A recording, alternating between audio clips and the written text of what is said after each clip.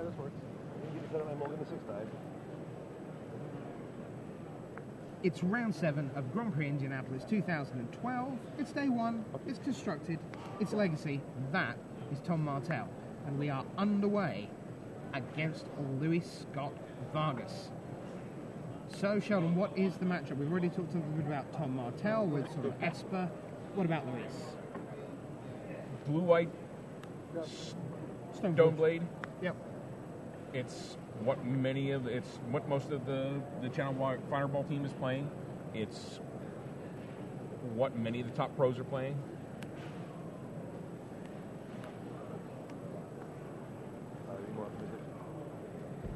It's a deck that wins games. It's a deck that asks questions and forces you to answer them. So we see the LSV on the Brainstorm. Opposite Stoneforge Mystic from Mr. Martell.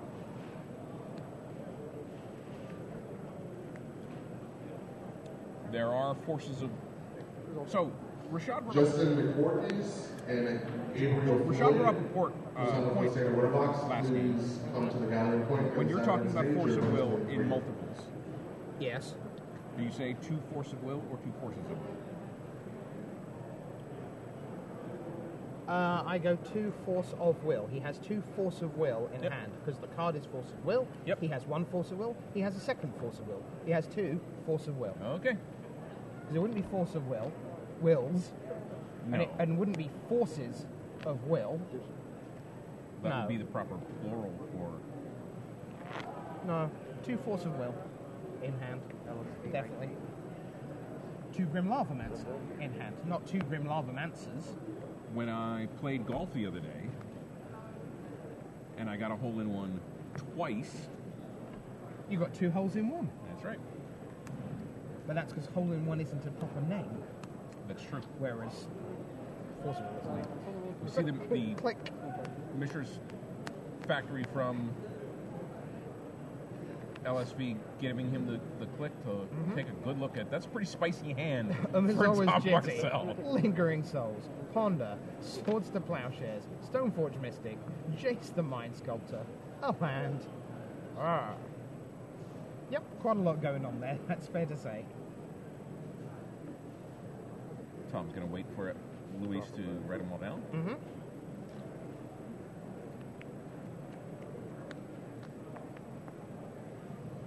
Gabriel Floyd, who signed up for Standard Winner Box 10. Your event is waiting for you. Your side events, Gabriel Floyd.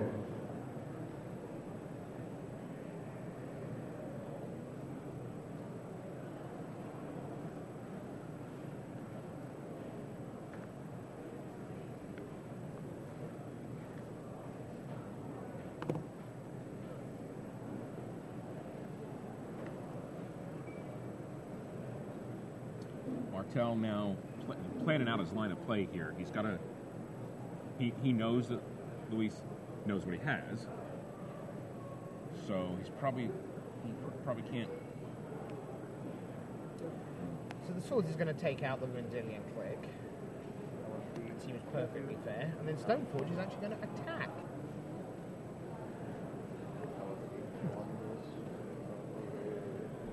Did Tom not draw? Yeah. Off the Vendilion Click? Yes, he did. Did he? Yeah. I think so.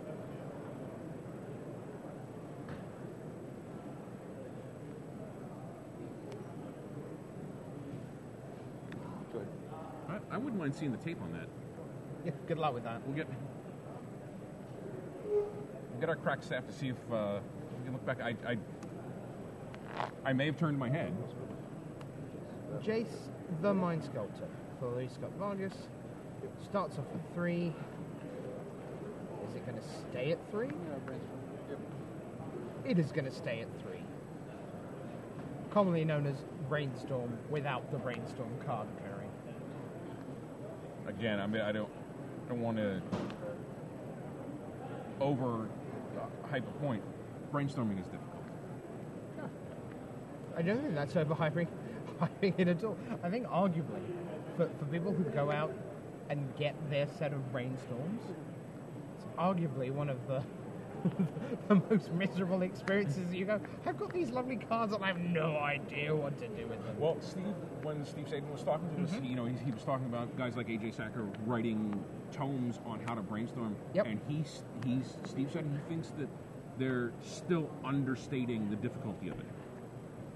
Sure. Honda from Martell to go with his pair of Stoneforge Mystics. Which certainly must battle into Jace.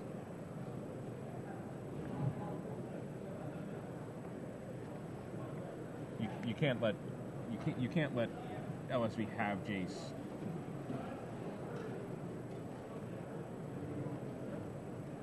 And they're gonna knock him down from 3 to 1 unless I don't think he has anything equipped here, but.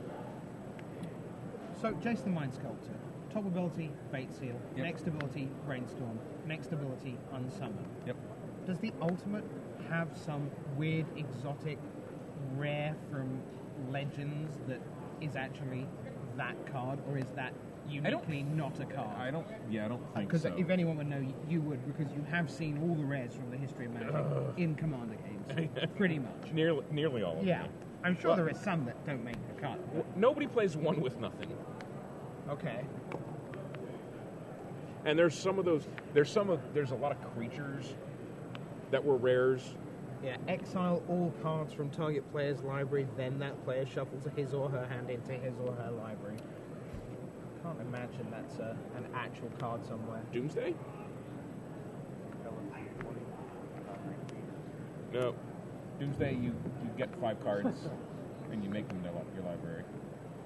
You were entirely correct that the Stoneforge Mystics would turn sideways and aim at the Planeswalker, which they duly do.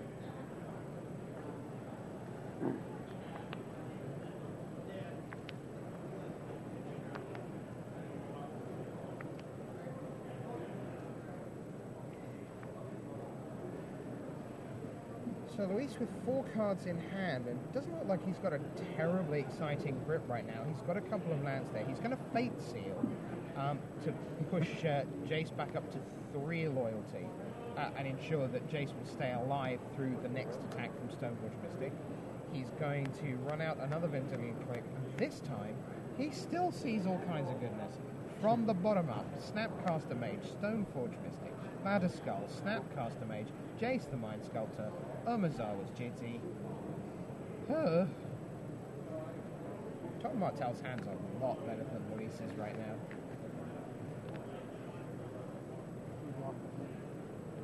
There we go. Don't forget to draw. They heard you earlier. They must have.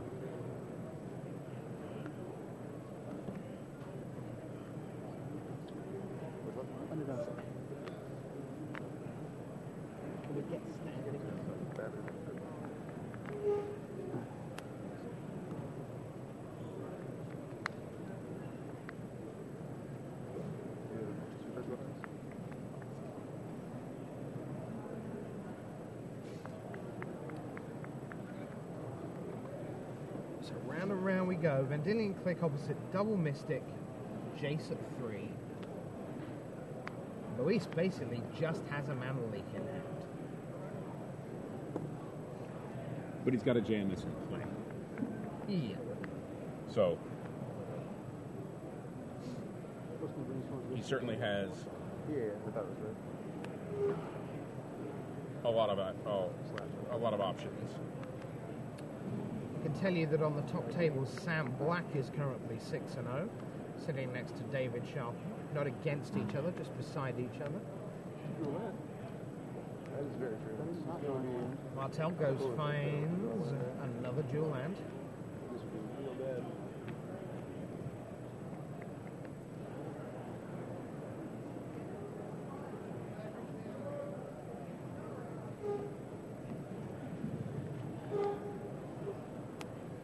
You signed up for booster draft number 12. And now here's Booster draft Snapcaster number 12. Mage. Please be your judge of the gathering. And I'm going to go and Booster get draft my number Swords to 12. Plowshares. That will take out your Vendilion Click. I will get to attack with both my Stoneforge. Your Jace is back at 1. Martell in a super strong position in this game. For all that Luis is at 23. That's just so far ahead, it's untrue. And there's a third Stoneforge Mystic in Tom Martell's hand to go with a Jace of his own. He's got and he's got a force now And as a Force well. of Will.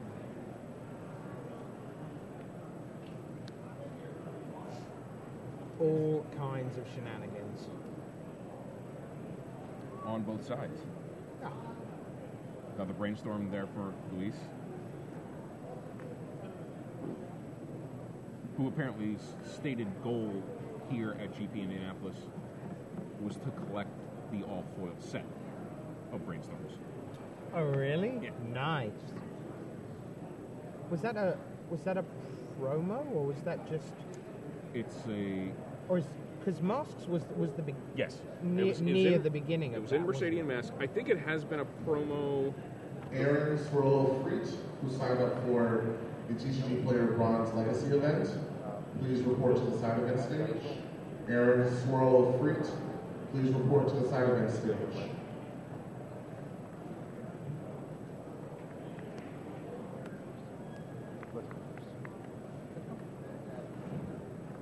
Mental mistake.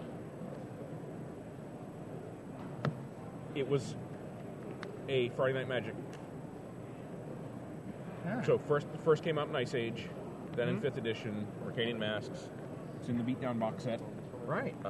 Friday Night Magic, and it's in the Cold Snap, one of the Cold Snap theme decks, and it's also, of course, made its way into the Commander precons. Sure. So the FNM and the Mercadian Masks are the foil ones that he's got. So Luis still busy resolving, working out what he's going to keep, what's going to go back to the top. And Luis passes the turn with Snapcaster Mage, Mana Leak, +1. Martell draws a Thoughtseize. So with 6 cards in hand, he can work with Perfect Information once again if he wishes to. And that's exactly what he wishes to. At least he wishes to try. Yeah. So Luis is going to Mana Leak that, and that's going to turn out to be notionally a hard counter, because right now Martell has been slightly squeezed on lands and has just 3, so can't pay 3 additional. So he may be giving some thought to that Force of Will, because Luis only has 2 cards left in his hand.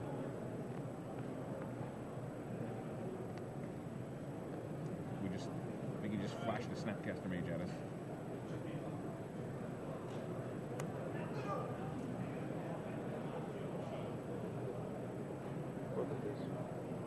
Certainly contending with the Mishra's Factory.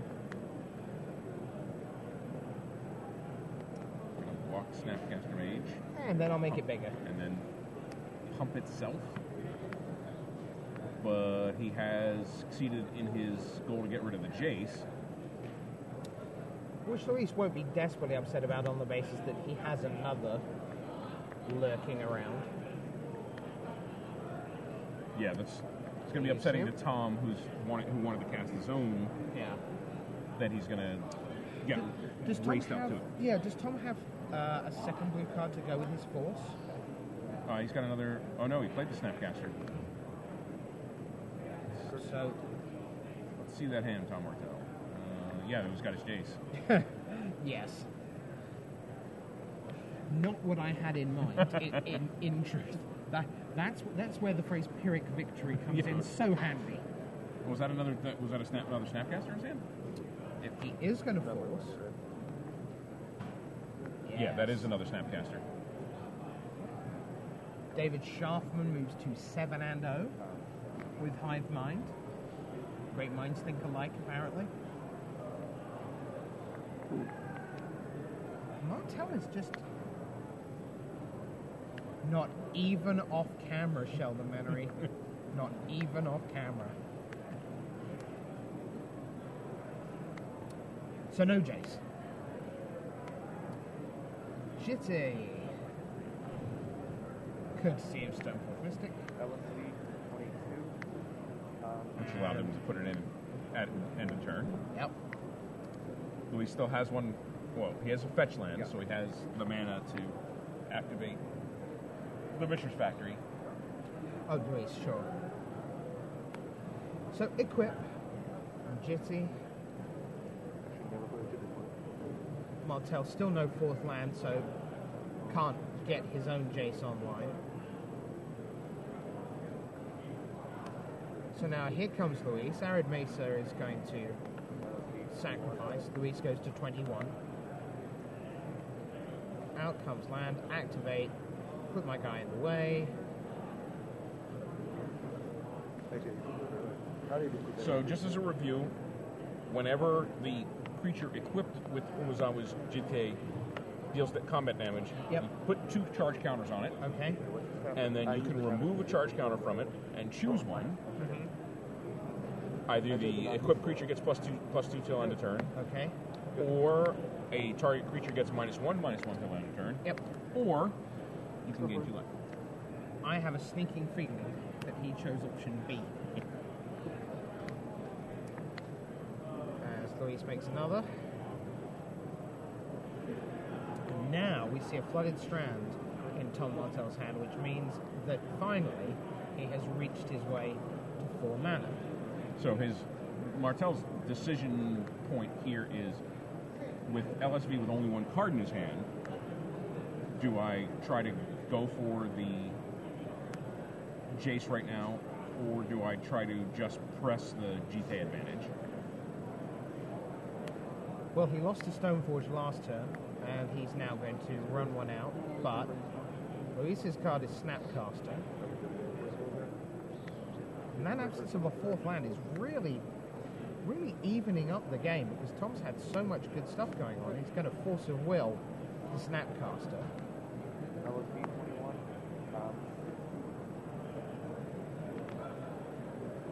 So there is Batterskull from the new Stoneforge Mystic. There is land number 4. So both players basically living off the top. Yeah, and Luis is like, yep. Yeah, I can't win this game. I'm done. All right, Tom Martell takes game 1 from Luis Scott-Vargas in this battle of number 1s, as it were. So Tom Martell has quite an interesting history in the game, particularly in terms of high-level Magic right now. Obviously, there's Channel 5, and in a linguistic sense, simply Channel 5. Yeah, pretty easy to remember. Much harder to remember that there is this team of Zvi Moshevitz and John Finkel, and sometimes Patrick Chapin and Michael Jacob, and mostly Sam Black, and sometimes Galdanis Vidugiris, and they're, we call them the beach, one's the beach house, one's the, and so they don't have a catchy title. And what's interesting, both these players are in Channel 5 tops.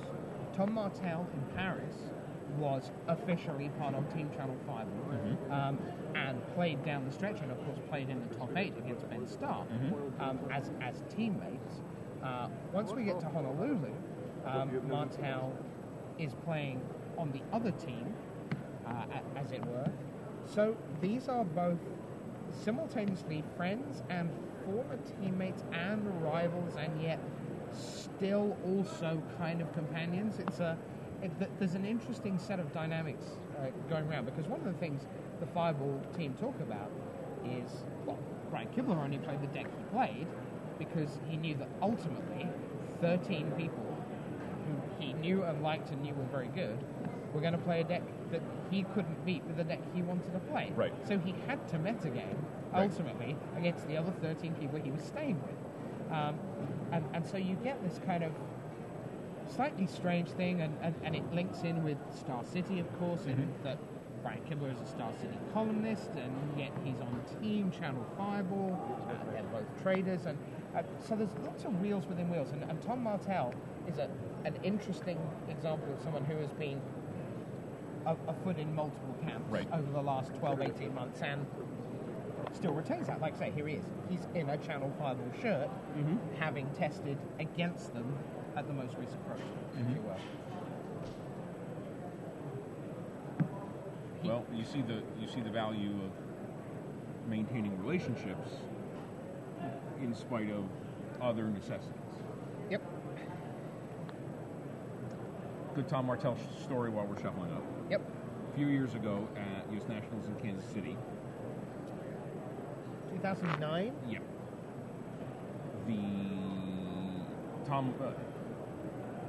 A gang led by Tom Martell, Phil Napoli, Osip Levitovich, were all a Twitter about playing this game called Catchphrase.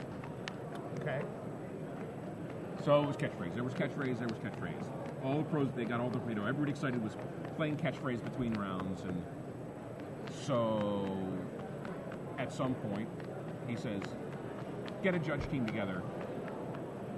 We'll beat you at catchphrase. I said, and BDM is sitting right there. I said, can I have BDM on my team? He's like, sure. Like it doesn't matter. And I said, so Toby's judge. Take Toby Elliott, double wide judge. How about Scott Larrabee? Can I have Scott Larrabee? He's like, sure. So we sit in this 4v4 configuration, and we get the catchphrase thing to start. Right now. And BDM happens to be the one that has it in his hands.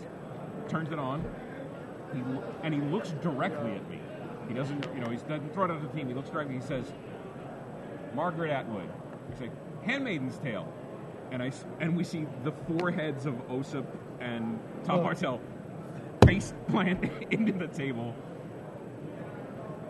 knowing it's over. It's over, boys and girls. Thanks for trying. Thanks for playing. Turn one belt cheating. You're right.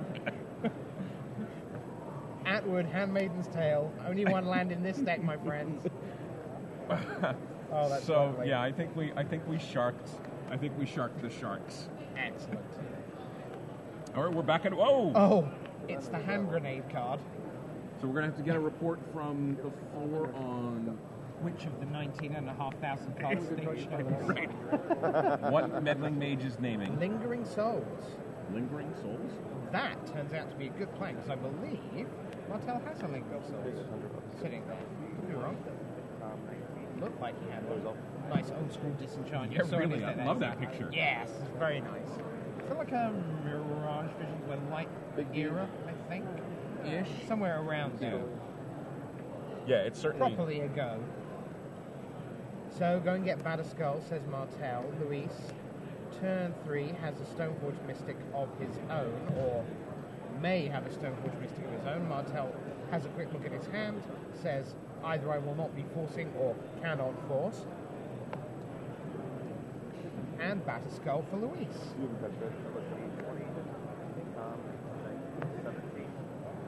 Head back to Martell. Sam Black still playing at 6-0. We'll bring you all the news of who is currently 6-0. We've got the standings, but we'll wait until either the end of the game or the round. That's the Ice Age disenchant. Ah, good. I wasn't far off timeline-wise.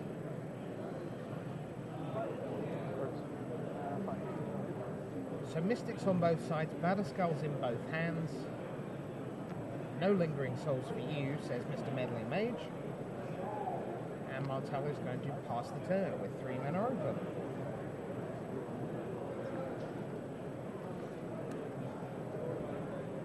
Good.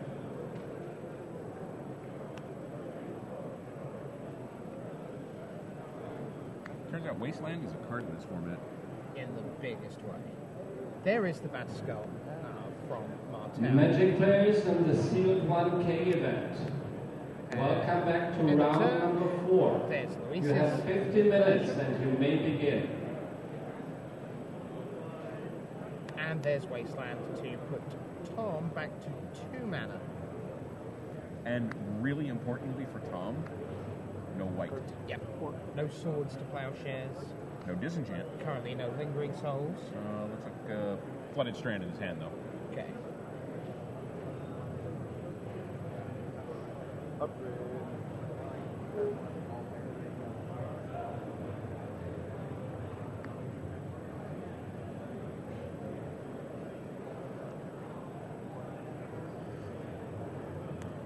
Yep, crack floated strand. As we close in on 7 o'clock here on the first evening of Grand Prix Indianapolis 2012 with Rich Hayden, Sheldon Menery, bringing you all the legacy action. We got a plane. You can use it playing up Stoneforge.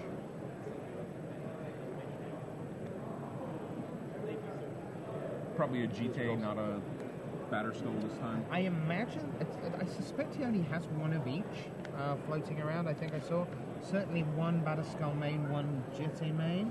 Does he have any more to bring in? They can go and get a sort of feast and famine out of the board theoretically. If that's, you know, if that was his thing, but highly ta-da. Yeah.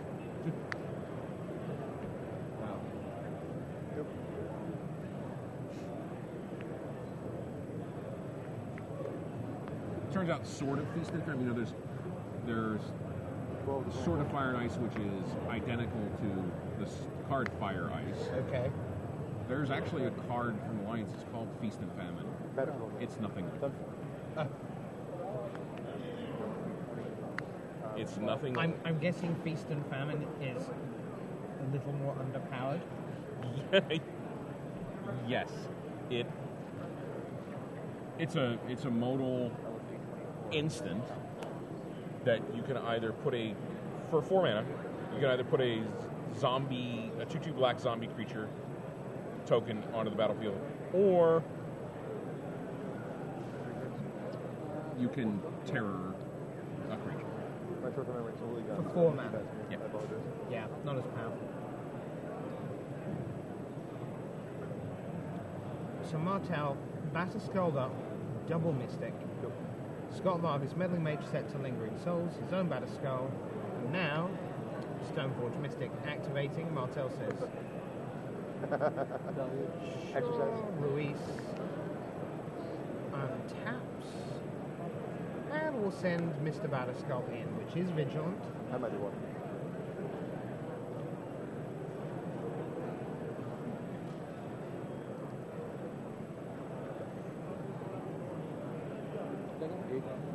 Yeah, they reach for the score packs.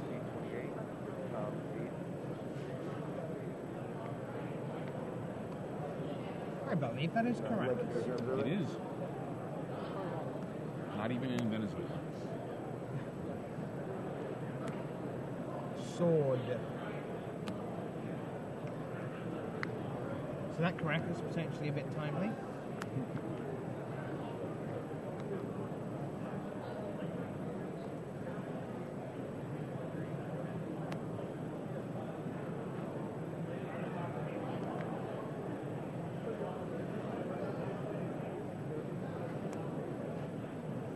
Feast and Famine equipped up to the Batter Skull. And it's coming in. Yes. Of course, Feast and Famine has protection from black and green. The black being the relevant part here. Uh-huh. With LSV's Germ token.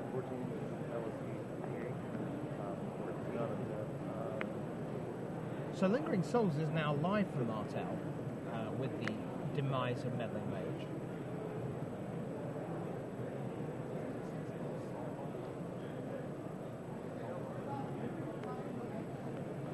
I mean, we should put this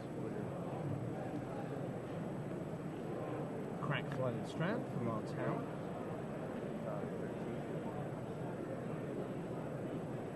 So again, like Luis, doesn't have a lot of excitement going on. He's got 5 cards, which, you know, seems, it must have stuff going on, but I don't think it does. He's got a Wrath of God.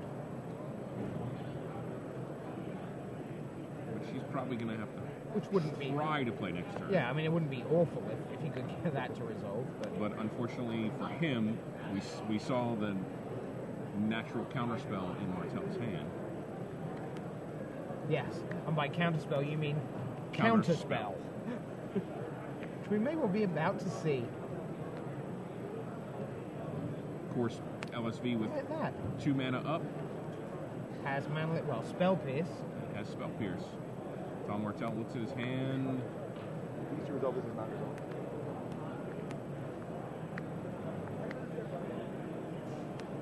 more battles, and then sweep up the permanents.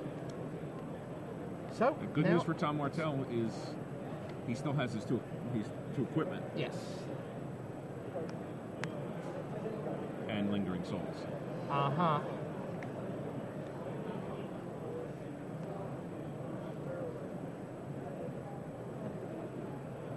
Fetching, I'm going to play for attacking with my hands. Steve Sadin falls to 5 and 2. That would be 28. Means he has to win out. Which always sets the pulse racing once you hit the win and ends. I actually think at that point I relax. Sure. It's if I'm 7-0 is when I think the pulse starts racing, because now you're not just dreaming a day 2, you're thinking about positioning yourself for the long run. Oh, okay. You have raised your own stakes at 7. Yeah. Interesting. Yeah, I mean, X2 is like, yeah, gotta win. So Lingering Souls was backed up by Lingering Souls. Now here's Inquisition. Luis will reveal Swords to Plowshares, Magic Players in the Crucible of Legacy Worlds. Championship prelims. Final standings are now being posted. Please see the final standings. Is the swords all that dangerous to him right here?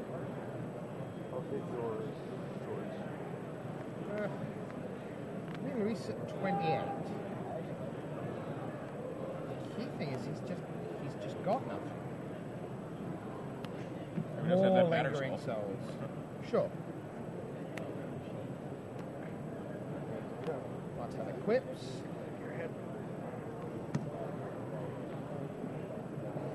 And smash.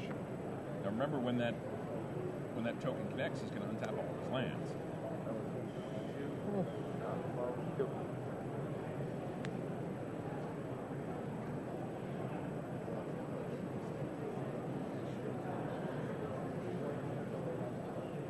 I miss.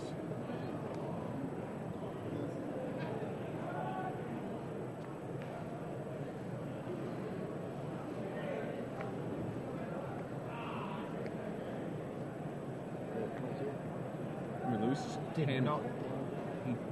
I think he forgot to untap all his lands. Yeah. Here comes the army Luis again. certainly discarded. He Yes. discarded the Crucible of Worlds.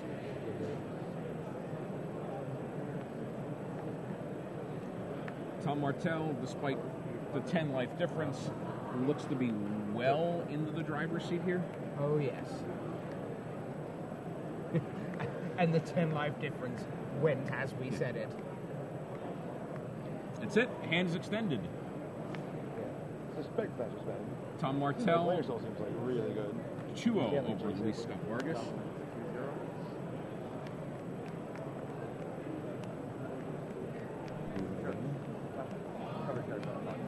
So we might see if we can get a chat with Tom Martell. Looks to me like Sam Black is also done with his match. May still be going on. So we'll see if we can get one of those two in.